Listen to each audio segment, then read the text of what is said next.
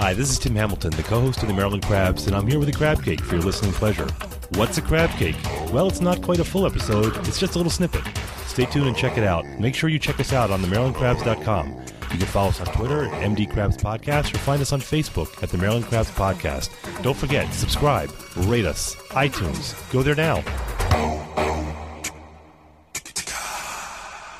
And another neighborly visit from my friend David Lashar, who is a candidate for the 3rd Congressional District in Maryland. That's correct. And a Libertarian candidate, I might add. I guess that's a pretty important differentiation there. That is also correct. We were actually having a great discussion before this about national politics and Trump and the media, and I think we're both fairly close on it, I think. You know, the Venn diagram, we have a fair amount of overlap, yes. The cultural divide right now is worse than I've ever seen in my life. You know, and I'm not that old. I'm 48, and I didn't really start paying attention to this till I was in my late 20s. But I've never seen us more divided as a country, and I think everyone has responsibility for that, not the least of which is Trump himself. But like I said before, you know, he and everyone else has said this, he's the symptom, not the cause. But, you know, the media, the Republicans, the Democrats, the mainstream Republicans, the far right, the far left, and I'm not doing a false equivalency, but I'm exhausted. I think everybody is. Mm-hmm. I think it's worse than not only than I have ever experienced, but ever could have imagined, even 6 months ago. I think it's gotten worse. I think that a glimmer of hope, if you want one, light at the end of the tunnel perhaps, is that as a candidate, go around and I talk to people, regular people, regular people are fed up too. And what we're seeing in Washington, I don't think it's representative of who we are as a people. Or even on social media. I agree on the social media as well. I don't have a good theory as to why on social media the voices that stand out and get all the attention are so unrepresentative. In politics, there are some established theories that I agree with, some explanations that I agree with, but we're just so polarized now. And at least in what we get through the media, right? What comes across our TVs, what comes across the radio waves, what comes across our computers. And I don't think it is actually representative of who regular people in America are. And I'm going to say that that's a good 60, 70% of Americans. We're not part of what we're seeing and being subjected to, I believe. So, I mean, if we look at this, what's happening on social media and what's happening on the talking heads on cable news, and you would think that we are ripe for at least a third party. Because if you look at it right now and you divvied everybody up, you look at the Republican Party, of which you used to be a member. Yes, sir. Right? So right now you have what I would call your traditional Reagan Republicans, which at the time seemed radical, but now seem damn well center. I will confess that I was a Reagan Republican. Right. And so that's what I yearn for. That's what I wish we had back. You have the remnants of the Tea Party. You know, they're still there. I don't think the Trumpism sprang from that. I think that was kind of separate. I do too. You have the Trumpists, then you have the far right, and then you have the center, slight right. And then when you get to the left, the Bernie has kind of faded. Or he's been augmented. Yeah, or Elizabeth Warren, you know, that segment's out there. And people say that the Kamala Harris. Right, that the Democrats have gone far left. Ben Jealous here in Maryland. So don't you think that we have all those different factions that we're grouping two groups of people into, or all these groups of people into two different categories? Don't you think the time would be ripe now for a third party where people are like, I am done. I need something else that have the remnants of what I believe in that's not caught up in this hyper-partisanship, which just where a victory in the Republican eyes means owning the libs. You know? I'll go further. Not just a third party, but maybe a fourth and a exactly. fifth. I would like to see like a parliamentary. Not 20, right? No. Not 20 to exaggerate and be dramatic. But I came to my own conviction almost exactly a year ago. It was last holiday season, so 11 months or so ago. I came to my conviction that the reason that we're getting so much polarization and dysfunction coming out of Washington especially is that we're limited to these two parties, the so-called duopoly, as some people call it. And the two parties, for whatever reasons, in the last 20 years, have become captive of their extremists. Mm-hmm. And I think that... Exactly. Yeah, you know what? Exactly. That sums it up beautifully. I think what I call the broad middle of stretching from, we mentioned on the right-hand side, the Reagan Republicans. I'm going to go on the left-hand side, JFK liberals. Okay. Okay. Now, let me tell you what I mean. Let it sink in. But what do I mean by a JFK liberal? I do mean somebody who has more faith in government solutions to social problems than I personally have, right? So I'm not a JFK liberal. But with a JFK liberal, I have it's good back and forth debates. With a JFK liberal, there are recognition of constraints, like budget constraints especially. JFK liberals typically embrace a role for private enterprise in competitive markets. Right, JFK. Like public-private partnerships and those sort of things. Right. Well, even corporations. I mean, JFK himself, right, is certainly. Right? Yeah, he wasn't far off for Trump. He was a rich kid womanizer. So, yeah, I mean but private enterprise, there was no contempt for it. There was no demonization of corporations from JFK, certainly. Right. And there was a respect for and a sense of blessing for having the Constitution and its institutions and the values and traditions behind it. That's, to me, a JFK liberal. That's a lot of folks who have been in the Democratic Party, right? Mm-hmm. Reagan Republicans. I think if you take that spectrum of politics in America, I think that's 55, 60% of America. Right. I think that whole spectrum is unrepresented today in our national politics. So who changed? I think the Republican Party, I can tell you, was changed by Reagan by letting the religious right creep into the tent. And I will go far and say that most of the problems that we're having right now and the division that we have, and the person who changed the Republican Party the most was Newt Gingrich. Of course, there's other factors that are involved. Who do you think did that to the Democratic Party? I think that with the Democratic Party, it was post Bill Clinton. I think that it was Barack Obama in his second term, not his first. I think that in those years, he began to give the stamp of moral authority to identity politics. How so? The memos that went out to the universities saying, yes, let's strengthen race and gender and sexuality as criteria on campuses. So you're saying that it was his efforts to kind of modify the cultural identity, or at least the cultural influences in the country, directly as president. Here's my disappointment in President Obama. You go back to his 2008 speech, early 2008, March, A More Perfect Union. Mm-hmm. Very nuanced on questions of race and sources of social problems and disparities in America. So he proposed solutions that were more government-oriented than I endorse, but it was a good speech. It was good vision. He stood a chance. He had the opportunity to be a healer, but I don't know why or how. By the time we get to his second term, we've lost from the White House, courage on questions of race, right? Nuance. We've lost the theme that Barack Obama had in 2008 of responsibility for oneself, responsibility for one's own community in respect to any kind of problem. The problem that Barack Obama used to talk about was the breakdown of families in the Black community, right? And the impact that had on him personally and on that community.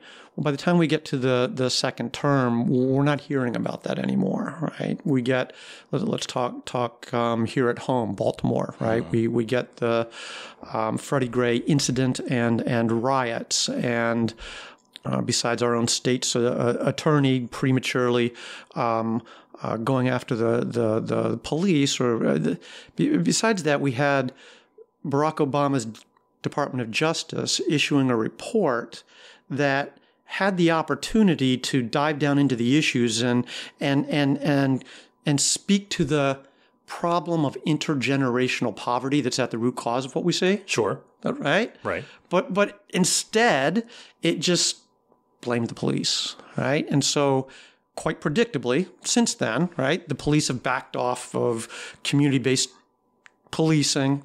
The crime rates have gone up, the homicide rates have gone up, and we've got a terrible breach of trust in the community between the police and the people, and we've got to bring them back together. My disappointment with Barack Obama is I thought he was almost perfectly positioned, and from the language he used, the thoughts he expressed back in 2008, I think he had it in him to bring us together, but he didn't do so, and that's a disappointment to me. It's interesting for me because I think about when race relations were at its worst, and people said race relations have never been worse than now, and I think about 1989 when Bonfire of the Vanities came out, 1990, the Tom Wolfe novel, and that's when you had Tawana Brawley and Al Sharpton, and and the Wilding and the Central Park 7, and it was for race relations in this country. Maybe it was that breakthrough that we needed, that people were finally talking about it. Then we move forward, and you start to have social scientists look at what are some of the causes of the breakdown in black families, and some are saying, well, a lot of it is the war on drugs because it puts black men away disproportionately when it comes to crack versus the war cocaine. on drugs needs to be overhauled. Yes. Right, and it's split up black no families. Question. So I think then you get to a tricky part where you have the president saying it's the problem with the government, and people on the right saying, no, it's all about personal responsibility. Yep. But then you do have an issue with the police. I mean, you can't ignore that. But we need more transparency and accountability, right? But everyone goes to their corners when someone comes out, because he's looking at 2 or 3 different groups and saying, hey, you all have to be responsible for your various areas in this problem, and all 3 of them have their fists up. So maybe at that time he looked at the police, like you said, and all of a sudden they move right, and the Republicans, they kind of co-opt that anger and saying, they're the Democrats are anti-law and order, that they want the criminals to roam free. And no one has addressed the core problem that you talked about. We're lacking the nuanced conversations, right? There's no such thing as nuance anymore. I'm not saying that to be facetious. I am bitterly disappointed to see the death of nuance in this country, that you cannot have these nuanced discussions. I call it angels and demons politics, right? If you differ from me, maybe in your background, maybe in your politics, either one. If you differ from me, it's not that you share an objective and just a different way of getting there. It's that you lack moral standing. You're a demon. Therefore, I'm not only going to not talk with you, I'm going to shout you down, right? I'm going to keep you from speaking. We have to escape that part of where we are. And the Kavanaugh nomination, the Kavanaugh hearing is a perfect example of that, because that exhausted all of us, I think. It's a difficult situation because I grew up in that culture that Montgomery County, I didn't go to Georgetown Prep, but I knew several of the people who signed the letter in support of Kavanaugh. The Holy Girls went to Holy Cross and Holton Arms and Stone Ridge and all of Immaculata and all those places. But that was, I don't want to say it was nuanced, except it was layered, that one of them was not telling the truth. And it came down to who you believed, and should he have due process, and should she be believed automatically. And it got to that point where you say the angels and demons. I saw people lining up against each other, and online especially, and they were just shooting at each other because you were either on her side or his side. And it was very difficult to navigate that. It should have never gotten to where it got in September. I think that partly the R's, but mostly the D's, by the time you get to September, turned it into something it should have never become. So vicious. And I do look. None of us has all the information, right? But it sure does look like Senator Feinstein's staff had information about the allegations mid-late summer. Sure, and right? It was politicized. And anyone who says it's not, you can be a Democrat and be outraged and what have you. But of course, like we said before the podcast, never let a good crisis go to waste. And that is both sides. And it went way too far. I feel like both Dr. Ford and Brett Kavanaugh were victims in different ways in their treatment in September. Neither of them should have been had to go through what they did go through themselves and their families. But if we put that aside for a second, yep. What happened? The process, and this is where I do blame the Republicans. When I look at the Merrick Garland, they started that, and I'm not justifying it. I'm just saying that ultimately, it doesn't matter who started it. It just matters where you are. But I will say for the pearl clutchers on the red side who says, well, this is their obstructionists. They won't. Well, hold on. You corrupted the system in the beginning. The Democrats were bitter at what they saw as a stolen Supreme Court, whether it was or wasn't. But you can't be shocked that there was ramifications for that. And furthermore, I mean, we're looking at the escalation. What happens, that if the Democrats take the election in 2020, they can just stack that court if they want to. And then the Republicans come in and they can stack it. And all of a sudden we have 50 Supreme Court justices, which might not be a bad idea, by the way. Well, I don't know about that, but somewhere we went beyond normal political shenanigans and the majority, whomever the majority is, and it's always changing, right? Exploiting their prerogatives. It went beyond that to something very ugly in September, by the time we get to mid and late September. Look, I was on Capitol Hill as a staffer in the late 80s and the early 90s, and I'm here to tell you that R's and D's engaged in their shenanigans, but they did work together to get things done too. I feel like it's all an act to a big extent. Like there's some kabuki that they're all playing roles, but they know what their roles are. But something has become different in that there is genuine antipathy now. Yeah, there's a genuine lack of restraint on both sides. Remember, I left the R's, right? I'm not. But you're still like center right.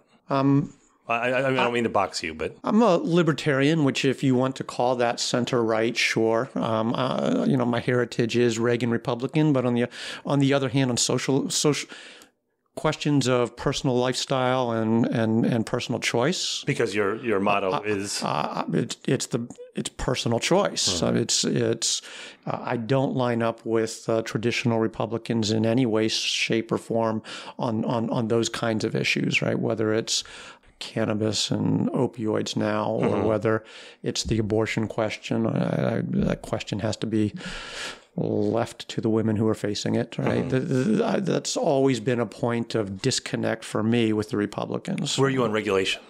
Regulation, I'm generally of the opinion that less is more. In fact, I almost always am. Here's the thing, sometimes businesses themselves, to have a proper market, right, that's not just Hobbesian competition, right? And I come from the business world, right? Businesses themselves often want some level of regulation, right, for fair competition. Right. I have an example. Sure. A small example. I was at the Department of Health in 16, 17, and 18, and 17 especially. I was handling, I got some visibility to issues in Ocean City. Pools, right? Hotels and pools. Pools are regulated for reasons of safety, right? Public safety makes sense, right? And the state programs for overseeing the licensing were not going well. Let me just say it that way, okay? And I got involved to help resolve it. And what I will say about here's the trade-off: the pool operators themselves, the hotel owners, they want safe pools. Right. They know that the tourism industry is ill-served in Ocean City if but one hotel has a pool that has a brain-eating amoeba. Did you read that about that? Right? That's not good for anybody. So a level of safety is generally accepted by most business operators. So you would say regulation in the name of safety. That's why you want the FAA. That's why you want the health department, which is state and county. And efficiently and fairly administered without undue cost. A large part of the problem that we fixed with the pool regulations was that we didn't even have an inbox for sending a question or requesting a permit if David was on vacation, right? And we didn't have consistent regulations from one county line to another. We do now, right? So I'm not just going to say all regulation is bad, right? But my instinct is always less regulation rather than more. So looking at the state, Maryland is one of the wealthiest states per capita in the country, maybe the wealthiest per capita, I believe, around there. Might be. I never thought of it. Yeah. Thought about it. Yeah, and we have a governor who, by all accounts, is wildly popular. So he's a Senate Republican in a Democratic state that's, I think, the second or third most Democratic in the country. So people think we're going in the right direction. That said, the 3rd Congressional District is used as the poster child for gerrymandering. I have my issues with it. I feel it doesn't represent me as a citizen of the 3rd District, that because I have a representative who is covering where I am here, parts of the Eastern Shore, over into Washington County, or it just stretches out. There's not a lot we can do about that. Well, I mean, we can. We must. Yeah. But when you look at John Sarbanes, and I think your frustration that I hear from other candidates, which is getting coverage in an entrenched legislature, whether it be on a national level, federal level, or local level, is what do you bring to the table that would improve on what John Sarbanes is doing? Well, let's talk gerrymandering for a second. So whatever it is that I bring to the table that's different and in my estimation better, here's the challenge. We just spent a good deal of time talking about how frustrated both of us are with politics in America today. But everyone hates Congress, but they love their congressman. Which is interesting, yes. I had a neighbor, they were railing about the Senate a few years ago, and they said they should all be ousted, every one of them, well, except for Barbara Mikulski. She's one of the good ones. I'm like, yeah, of course. I was re-listening to Barack Obama's early September speech that he gave at the University of Illinois about democracy in America, and nobody is satisfied with where we are, and everybody recognizes that this midterm election is one of the most important midterm elections. I've never seen a more important one in my lifetime. Right. And yet, so here I am as a third-party candidate. I am one of 3 choices on the ballot for the Maryland 3rd on November 6th. And I am not receiving coverage by or access to the mainstream media. I am not even receiving the opportunity from civic organizations like the League of Women Voters, who I will chide, and am chiding, for a debate. And for people who don't know, they are the ones who traditionally run the most important debates in the country. Yes, they have, for many reasons, the standing and the role of organizing debates because they're nonpartisan historically. Right? Well, there is not a debate in the Maryland 3rd Congressional District for the given reason that gerrymandering makes it too difficult, according to the League of Women Voters. And for people who don't know, the 3rd District, which they call the pterodactyl district, yes, when you look at it, stretches down, and you can correct me because you probably know every inch of it by this point. Not every inch. So it's Annapolis, think downtown Annapolis, and to where we're sitting, Thomas Point. Right. It goes along the Chesapeake and jumps up to Gibson Island and to Pasadena, but does not include Severna Park. Right. It stripes over to the airport, down across Howard County, where 175 and 95 meet, and goes out to Odenton and almost all the way out to Mount Airy. That's crazy. It stripes up 95, like 100 yards either side of 95 up into the city. It includes the stadiums and the inner harbor, goes out to where the tunnels come up, 895 and 95. Right. And then it goes all the way up to Parkville. At one point, it's only one road wide, over to Towson and Ruxton, and all the way out to Reisterstown. It's crazy. And for those people who haven't thought about this that much, that you have a U.S. representative who is looking out for the interests of everyone who lives in that district. And the point of having a district is that you have people who are like-minded, or they have a culture, or they live similar lifestyles that and have similar concerns, so that the representative can address that in Congress. Our district, the Maryland 3rd, and any gerrymandered district like it, and there are far too many of them, they do not represent a natural community. Right? That's the word I'm looking for, the natural community, and it's not. I call it modern-day Jim Crow. It is maps drawn by an established elite, and R's and D's both do it. Right. And pox on both of them. Shame on both of them. Texas. Pennsylvania, North Carolina. Well, Pennsylvania got smacked down. They did. Both parties do it. It is a practice by which the established politicians and parties disenfranchise intentionally 1/3 to 1/2 of their constituents. Mm-hmm. They render the votes of their own constituents futile and meaningless. And then we wonder why we've got what we've got, the extremism, the cynicism, the feeling of people that if they get involved, it's not going to matter. So my own disappointment from this cycle has been that, not that I didn't raise but a 60th of the money of John Sarbanes, and it did turn out to be about a 60th. Right. Well, I mean, but in all fairness, a phone call's made from the campaign manager, and there's people who just regularly write checks. I'm not picking on Representative Sarbanes. I'm just saying this is the reality of it. That is the reality of it. It's a disappointing reality. And that hasn't even been disappointing to me. Going into it, I knew that was going to be a challenge. And how much of that money does he really have to spend, and how much goes to the National Committee? I don't know. Right? I did expect that the Baltimore Sun, right, the mainstream media, I did the editors there, the producers at WBAL, and our local radio and TV. I did think that with where we are with our politics today and the disappointment with it, the importance of this midterm election, I did think that there would be more interest in bringing in different voices and points of view just to hear from them, to make it more of a stew instead of just two elements plopped on the plate. Take one or take the other, no other choices.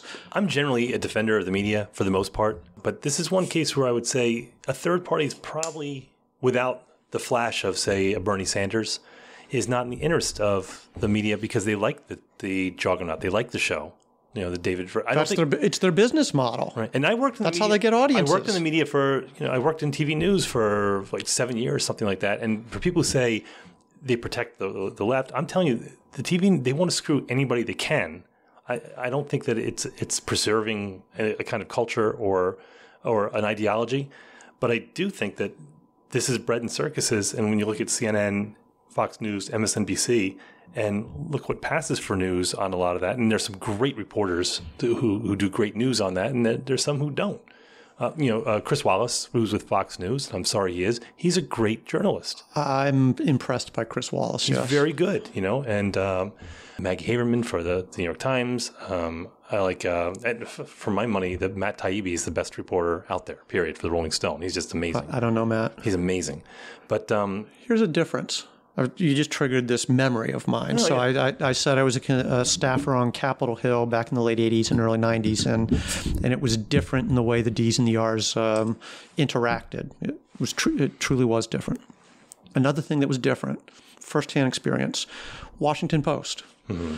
Were they biased? Did they have their liberal politics bias? No. Yeah, they did. Mm-hmm. But it wasn't like it is today. They were genuinely interested in bringing in other voices and other points of view and maintaining their role of critiquing what Bill Clinton was saying, right? Or proposing, right, when he was president, right? I do think that we've lost that. I don't know why. I think it's part of the problem. I do want to suggest a solution. We must be coming up on our time here. I left the Republican Party, joined the Libertarian Party was my choice, but I got dissatisfied with politics, the polarization, the dysfunction in 16 and 17. Went through my own personal journey of asking how did we get here and what can I do about it? And I came to the conclusion that the problem was the two-party system. I agree. We could have a conversation about healthcare policy, and you and I have, right? And we'd agree in some places and disagree. That's not the fundamental problem. The fundamental problem is the two-party system, the angels and the devils politics, the my win is your win is my loss, right? We have to get away from that. The zero-sum game. We have to escape that. Until we escape that, we're going to continue along this way. Do you think we can? I mean, I do.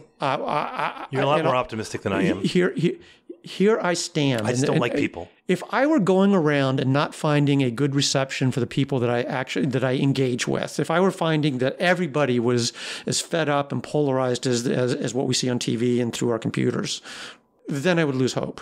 But I'm not finding that.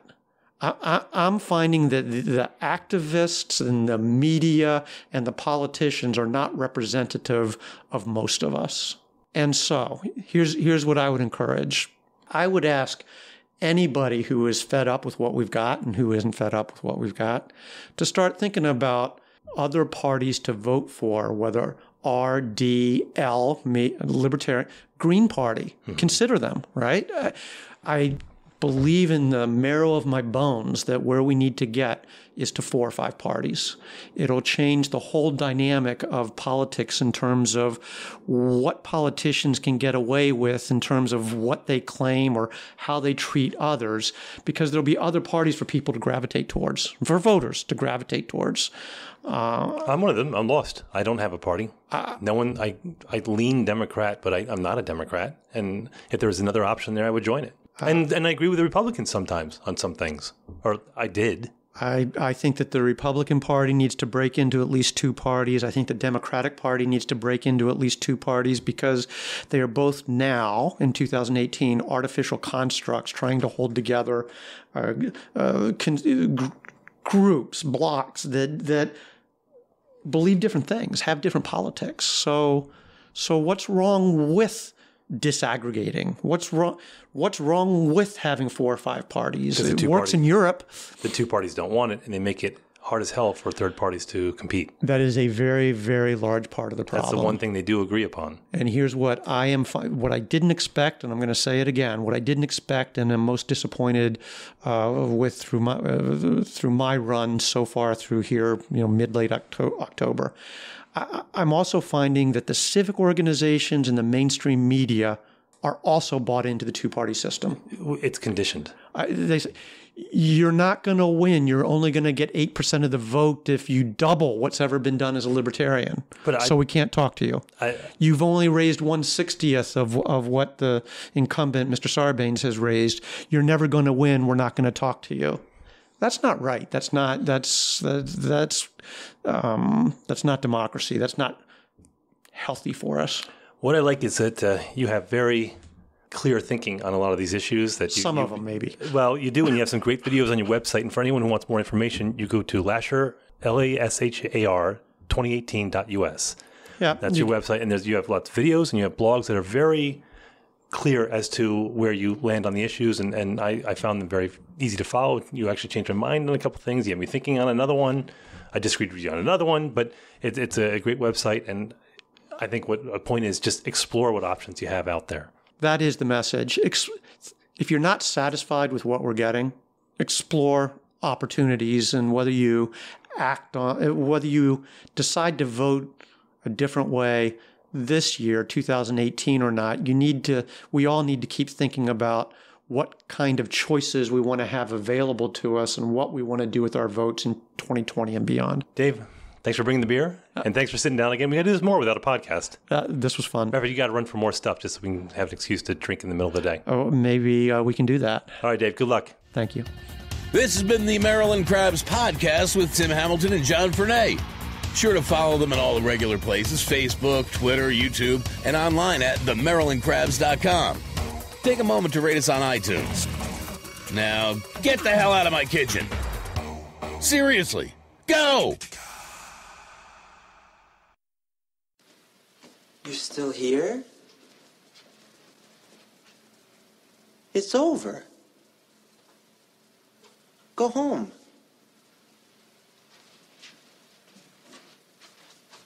Go.